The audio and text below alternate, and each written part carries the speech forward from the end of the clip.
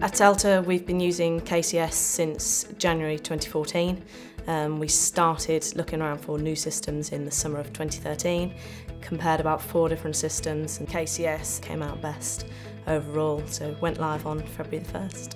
It was important to us that KCS had modules on warehouse management systems and could handle barcoding, also warranty and credit processes, and then the financial aspect as well. Using Kerridge Commercial Systems has been really professional so far. We've found them really easy to communicate with. The go live process was much easier than we expected. I think we'd anticipated the worst.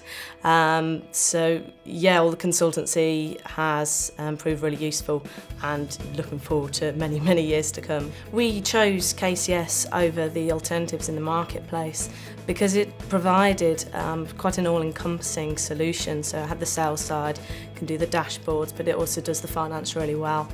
It handles warehouse management systems, barcoding, which is really, really vital to us.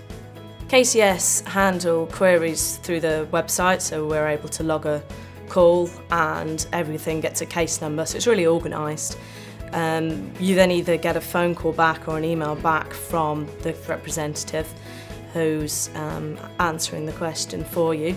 Sometimes the call is very quick and the answer is exactly what you're looking for. Other times they'll have to ring you back with a more in-depth response. We hope to progress just from strength to strength, really, continually using their upgrades when they release them.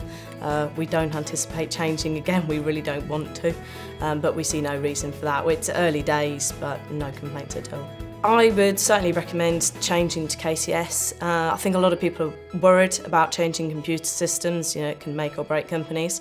In our experience, we'd been with our previous supplier for 15 years, and although it was inadequate, we were so nervous of changing. We found that Kerridge Commercial Systems made the handover process much easier than we had anticipated.